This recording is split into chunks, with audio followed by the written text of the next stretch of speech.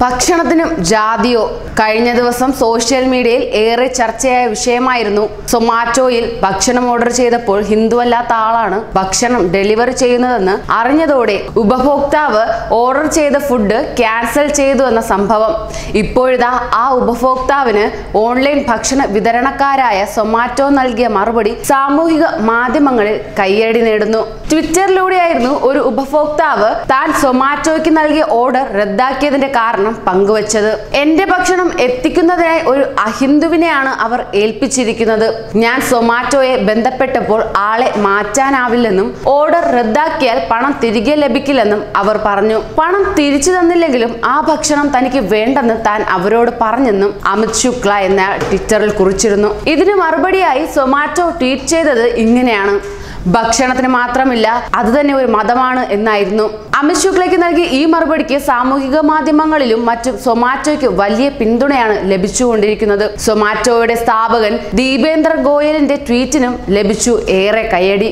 ഇന്ത്യയെക്കുറിച്ചും പ്രിയപ്പെട്ട ഉപഭോക്താക്കളെക്കുറിച്ചും പങ്കാളികളെക്കുറിച്ചും ഏറെ അഭിമാനിക്കുന്നവരാണ് ഞങ്ങൾ. മൂല്യങ്ങൾ സംരക്ഷിക്കുന്നതിന്റെ പേരിൽ ബിസിനസ്സിൽ എന്തെങ്കിലും നഷ്ടമുണ്ടാകുന്നതിൽ ഞങ്ങൾ ഖേദിക്കുന്നില്ലെന്നും ദീപേന്ദ്ര ഗോയൽ ട്വീറ്റ് ചെയ്തു.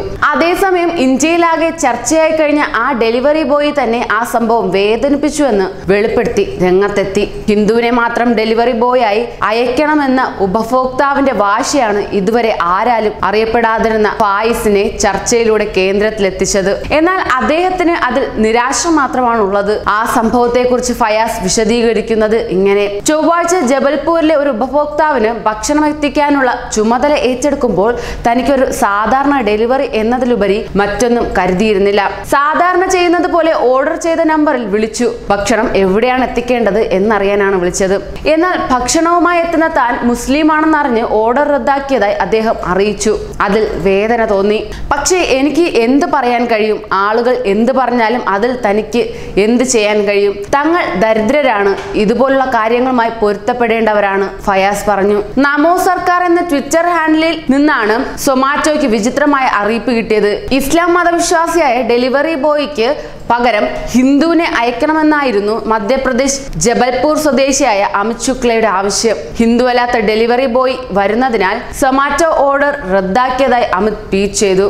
സൊമാറ്റോ കസ്റ്റമർ കെയർ സംവിധാനവുമായി നടത്തിയ സംഭാഷണങ്ങൾ സഹിതം ഇയാൾ പിന്നീട് കൂടുതൽ ട്വീറ്റുകൾ പോസ്റ്റ് ചെയ്തു. കമ്പനിക്കെതിരെ കേസ് ഫയൽ ചെയ്യുമെന്നും ഇയാൾ ഭീഷണിപ്പെടുത്തി. എന്നാൽ ഡെലിവറി ബോയിയെ മാറ്റാൻ തയ്യാറല്ല എന്ന നിലപാടിൽ സൊമാറ്റോ ഉറച്ചുനിന്നു. സൊമാറ്റോയുടെ നിലപാടിന് അഭിനന്ദനമർപ്പിച്ച് വിവിധ രംഗങ്ങളിലെ പ്രമുഖർ രംഗത്തെത്തിയിട്ടുണ്ട്.